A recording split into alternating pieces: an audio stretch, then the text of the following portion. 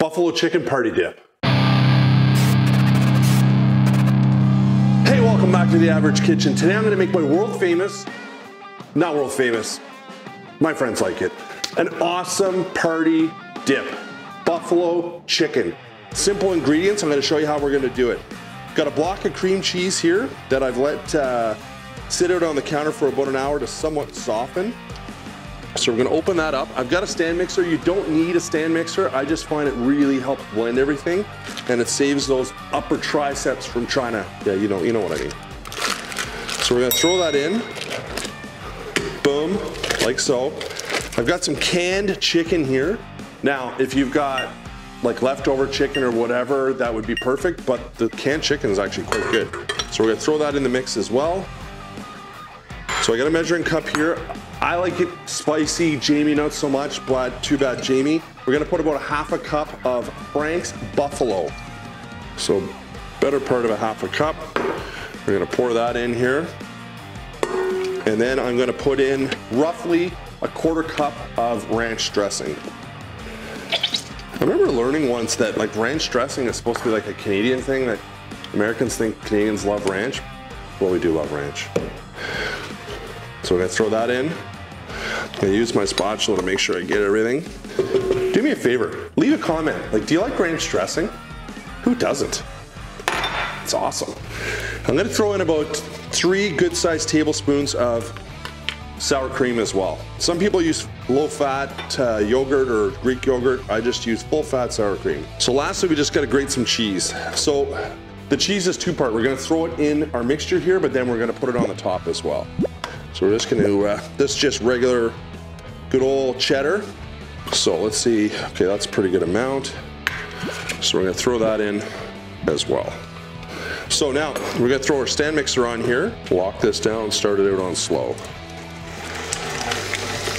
So you'll see how it's starting to mix here. It's really kind of doing a good job to break down that cream cheese to make sure that it's mixed well.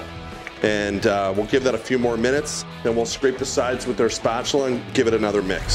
So as I mentioned before, if you don't have a stand mixer, it's not a big deal. You can just use a fork or a knife, a fork or a spoon just to kind of give it a good mix. At the end of the day, this is gonna go into the oven. Everything's gonna melt. So if your cream cheese isn't completely broken down, it's not a big deal. All right, that looks really good. So, Jamie, can you just try that mixture for me, please? Dun, dun, dun. Now, Jamie is not a fan of the heat. So, Jamie, can I get a ruling here? Pretty hot? It's on. He's sweating. Oh, man. Oh. He's got a sweat going. So we're gonna pop our mixing, what do you call this? Mixing tool? Tool, spatula thingy. So we're gonna make sure we get all of that goodness off there. Pop that off. And I'm just gonna put this into a Pyrex bowl. So you can see the consistency of it. It's a little bit chunky, which is okay. We'll make sure we get all of this. So we're gonna top that with cheese.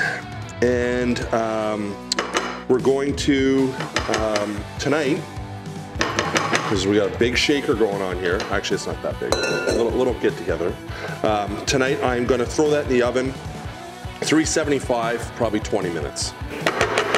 So that's our mixture, so I'll grate the rest of our cheese here now. Always tough when you get to the end of the cheese, for grating purposes.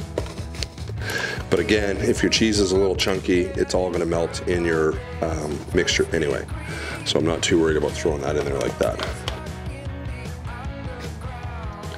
So this is a great dip, spring, summer, winter, any time of year.